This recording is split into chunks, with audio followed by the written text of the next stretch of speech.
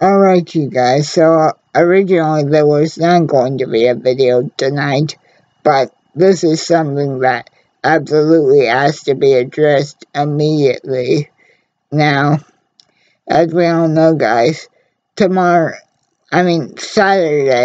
is going to be a historic occasion because finally Foreigner is going into the rightful place, into the Rock and Roll Hall of Fame. However, courtesy of original drummer Dennis Elliott's Facebook account, and yes guys, this is Dennis's actual account, it seems as though the schedule given to Dennis and the leader and founder of Warner, Mick Jones, was unsatisfactory. So guys,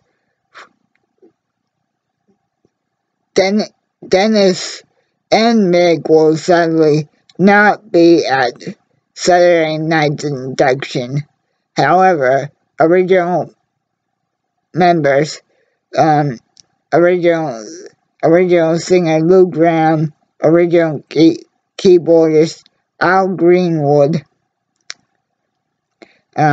original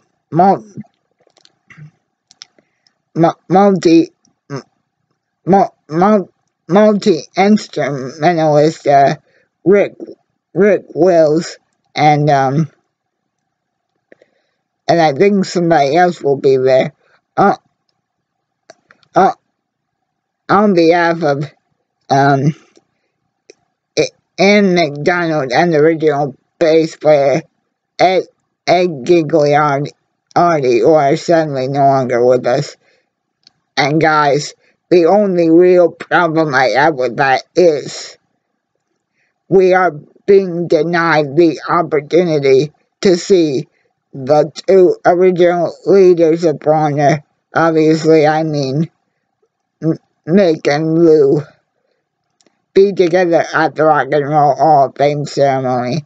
Now, Dennis's explanation for this is that supposedly Dennis and Mick find the schedule unsatisfactory, so that's why they've decided to sit out the ceremony. However, I can't remember where I originally heard this, guys, but I heard from somewhere that Mick promised everybody that despite his unfortunate diagnosis of Parkinson's, which has kept him from performing with the band for about almost 2 years now, despite that he promised everybody that he would attend the Rock and Roll Hall of Fame ceremony together.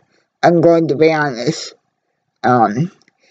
If Dennis wants to stay home, that's fine, but I am not going to say I am mad at Mick. I am mad at whoever dissatisfied him, because, guys, I can't remember where I heard it, but Mick promised everyone that he was going to do whatever he needed to actually be able to attend and perform at the Rock and Roll Hall of Fame ceremony, so that Mick and Lou could finally make peace and perform with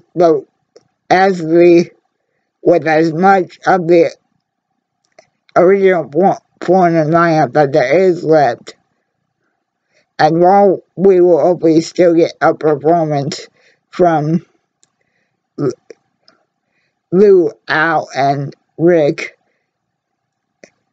partially for that performance, I'm going to be dissatisfied because the leader and founder of Warner deserves to be at his own induction, so the Rock and Roll Hall of Fame should once again be ashamed of themselves for dissatisfying the leader and founder of Warner, Mr. Mick Jones, because, guys, I'm not kidding. Mick promised everybody that he was going to do whatever it took to make absolutely sure he was able to attend the Rock and Roll Hall of Fame ceremony.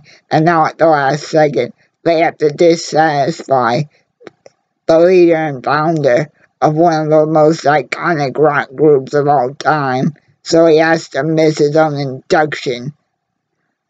And